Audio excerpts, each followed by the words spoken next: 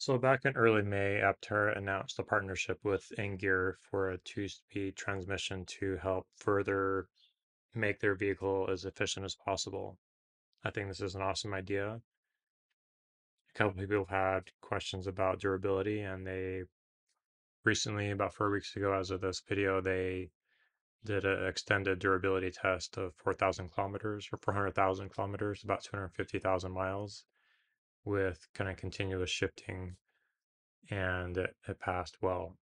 This was done even just last year, and they have a new setup that is even better than this one, which is good to hear. I personally, as an accelerator, I would be okay with this being in the first vehicles. It's a very simplistic mechanism.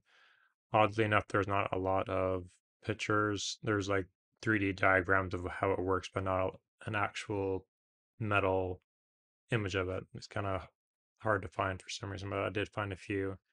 This was from one of their videos, kind of on the side, and then this is kind of a close up of the gear or the chain, and it's looks very heavy duty. These gears are quite big, so it looks like it's built to last.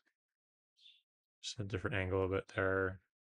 This is from the Aptera's press release page, kind of a side view.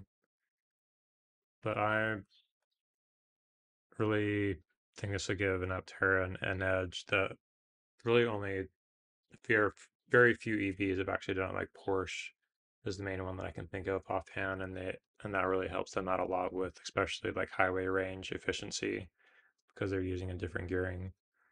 And this is very dynamic. The user doesn't have to input anything.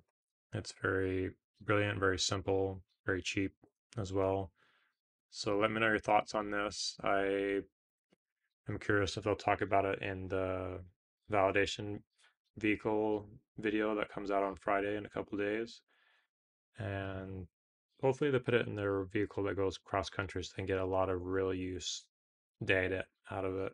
Or at least the next one they build like the full production weight vehicle, like for efficiency numbers. I would hope they would have that in there to test things or at least have a way to swap it in and out.